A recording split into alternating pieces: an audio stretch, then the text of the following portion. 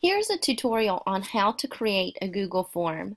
Once you go to google.com, log into your account, click on the waffle, and go to Drive.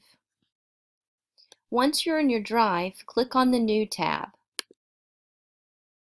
Google Form is not one of the ones that first pops up, so you'll have to go to More, and then you'll see Google Form.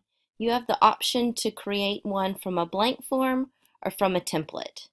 If you just click on Google Form, it will automatically bring up a blank form. You can title your survey here. We'll call it Test Survey. You can add a description under here. And then you have the option to start adding different questions. There are many different question options that you have. You have a short answer, paragraph, multiple choice. You can use checkboxes, a drop-down menu. You can even have people upload a file. There's many different options here. I'm going to show you a Google form I created a couple minutes ago called Summer Fun. This might be a survey you would give to your family. I've titled it Summer Fun, and it's the description: I'm planning our summer and want to know how you would like to spend it. So my first question is a drop-down question, and they're going to choose their name or their title in the family. There's the 4 choices. The next question is, where do you want to go this summer? And this is a multiple choice question.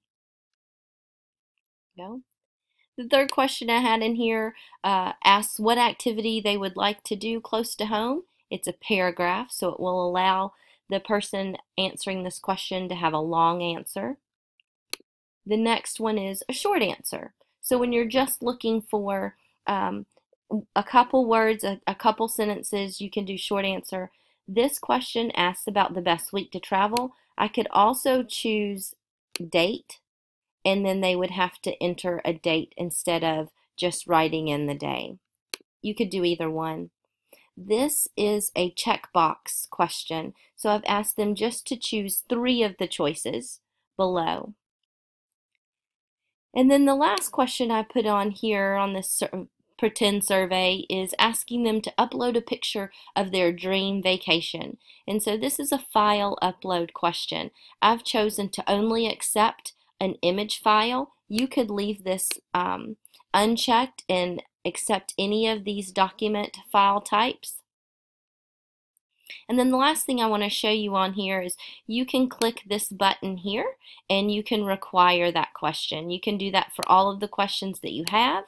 You can just require some of your questions and not others. So when you're all finished with your survey and you want to preview it, you're going to click on the eye at the top. It'll open in a new tab exactly what your survey looks like to the person that is taking the survey. You can see anything with a red asterisk is a required question. So here's your drop-down question. Here's your multiple choice question. Here's the one that was a long answer, and then we ended up changing this one to a date. So we can go over and choose that this is the best week for us to travel. I can choose 3 different options. It'll let me choose more than that, as you can see, but we've asked them just to choose 3. And then here, this one, of course, is these 2 are required questions, and we're asking them to be able to upload a file.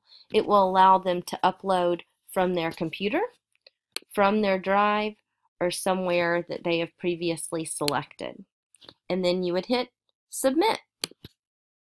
Oh, it wants me to do something.